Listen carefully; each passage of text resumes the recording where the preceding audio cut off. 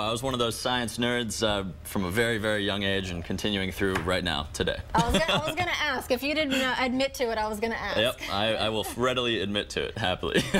This worked out well for you. It worked out, yeah. A cool morning out there. Temperature is kind of surprisingly cool, actually, considering it's June 8th. That's the first item up on your weather headlines for today. But going through the afternoon, a nice mix of sun and clouds, some warmer temperatures as well. But if you're planning some outdoor activities, and I know a lot of you are on this Saturday afternoon, you will want to keep in mind just that slight chance of an isolated afternoon or evening shower or thunderstorm. Check out these temperatures this morning. Kind of surprisingly cool. This is courtesy of that cold front that came through on Thursday evening. It left us with much drier air even today, and that really allowed our temperatures to cool off nicely overnight, all the way down to 56 right now in Fredericksburg, 57 in Llano, 59 degrees up in San Saba, a little bit warmer up in the hills of Burnet where it's 67 degrees. Those calm winds have allowed the lower lying valleys to cool off a little bit more than the hills. 61 degrees in South Austin, 57 up in Georgetown, mainly near 60 to the low 60s elsewhere right now in the metro.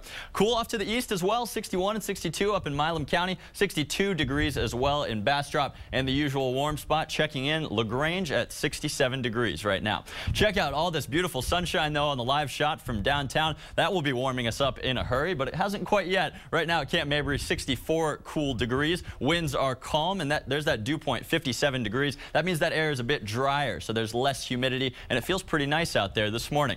Check out the satellite and radar, though. You can see some mid and high-level clouds now starting to drift into the area from West Texas. There's actually a nice big trough in the jet stream, a big dip, giving us a northwesterly flow, and that's going to steer these clouds and also this little disturbance our way this afternoon. So going throughout the day, we'll expect a nice mix of sun and clouds. We'll call it partly cloudy skies, and as that disturbance interacts with the daytime heating a little later this afternoon, we could see an isolated afternoon shower or thunderstorm. Most of us, though, just having a very nice afternoon. Today, 92 degrees, a handful of degrees warmer than yesterday as the effects of that cool front kind of wane. Partly cloudy skies, but again, a few of us could see an afternoon shower or thunderstorm just briefly. Tonight, a quick shower or thunderstorm for a few of us, but most of us staying dry. We'll see some low clouds build in towards morning with the return of south winds. That'll give us some more moisture in the air starting as soon as tomorrow. Tomorrow afternoon, we'll see that same just slight chance of a shower or storm, but another very nice day up in the lower 90s. And beyond that, it's starting to look like summer. A big ridge of high pressure enters the picture.